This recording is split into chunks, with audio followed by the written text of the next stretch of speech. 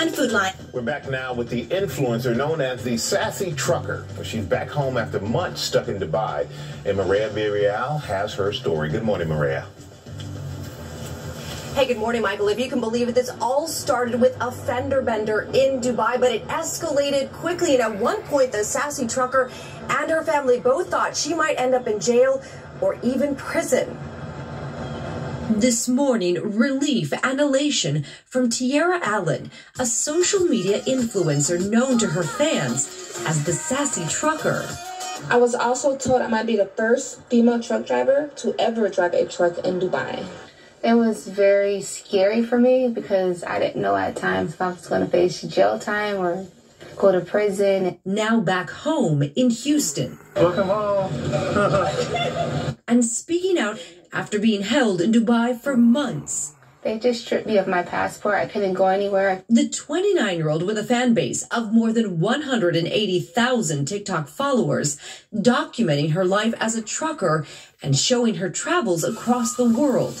I am here in Dubai about to test drive this truck. She says she was banned from leaving the United Arab Emirates following a dispute at a rental car agency after an accident while on vacation in May.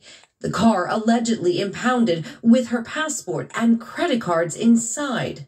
When she went to retrieve her belongings, she says she was told to pay a fee. From there, things kind of just transpired to something really big that I wasn't expected.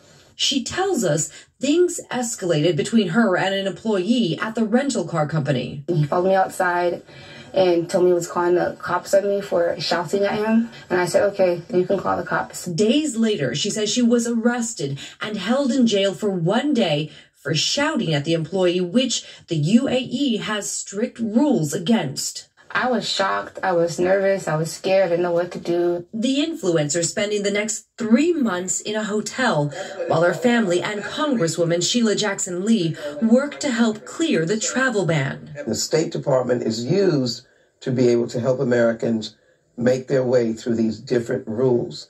But as a woman, she was treated differently. Tiara's mom ultimately paying $1,360 to get her daughter's passport back. I felt like there was hope, finally, that my daughter would return home. It feels absolutely amazing. I enjoy the freedom. I appreciate all the hard work everyone's done for me, and I'm very excited to be back in the USA.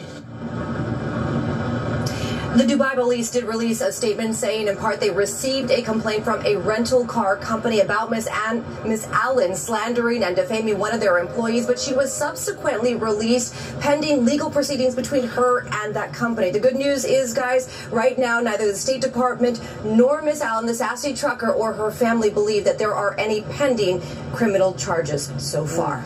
All Guys. right. Thank you, Maria. I know she's happy to be home. All right, coming up. The woman who was abandoned as a newborn reunited with the nurse who found her. And that's just the beginning of